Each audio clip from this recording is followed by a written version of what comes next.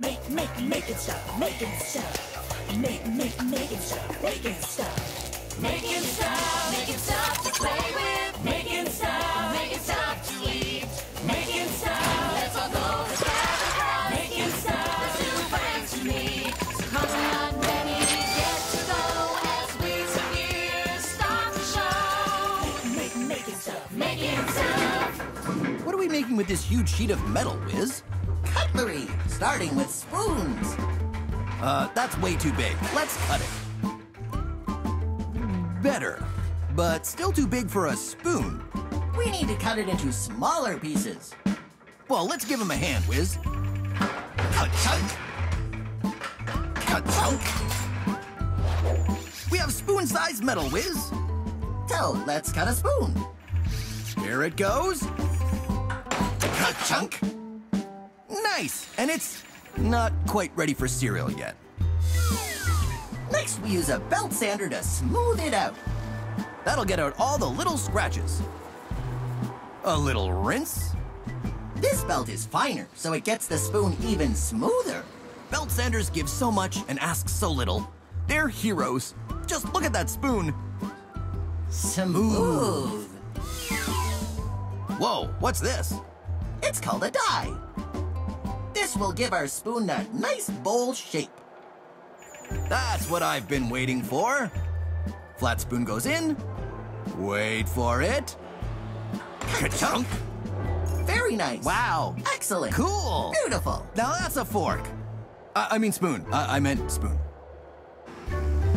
Now it gets buffed and polished.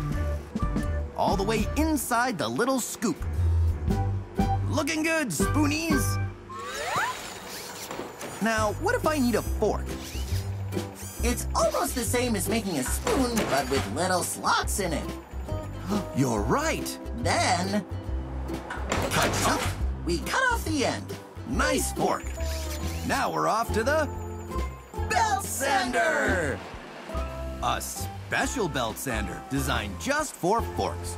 These are high-quality forks, so we even smooth in between the teeth. Look at the difference. Can I see? Can I see? The one on the right has nice tapered teeth. Great work! Whoa, what's going on here? Knives are a little different. You need to grind them so they're thick and strong at the top and thin and sharp at the bottom. Makes them better for cutting. Then it gets smoothed and polished so it looks like this. What a difference! Knives here are also different because they get a fancy handle. He's drilling a hole in it now. Now all we have to do is insert the blade. In it goes. It looks... Well, I don't think anybody expected this. This step is very important. The hot water makes the handle expand just a little.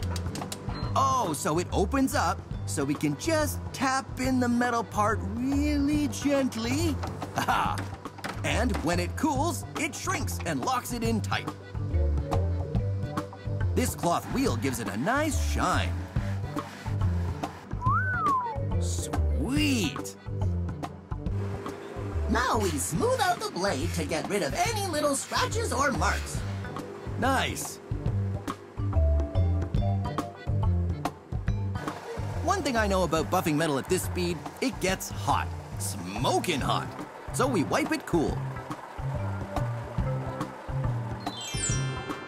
Another wheel. This one does something special. Ooh, the little cutting teeth. Then we grind it a little more to give it that nice cutting edge. So it cuts like a knife. Finally, a little polishing. Ooh, to make it shiny. How's my hair? Wiz, our cutlery looks so good, I think it needs a name. That's what this does. It uses electricity and a mild acid to burn the name on. So she's gonna write Gears and Wiz? Oh, well, this is nice too. That was hard work, but it was worth it, Wiz. Look how beautiful and shiny it looks. It's perfect. That is some classy cutlery for two classy robots. Now, which spoon do we use for motor oil?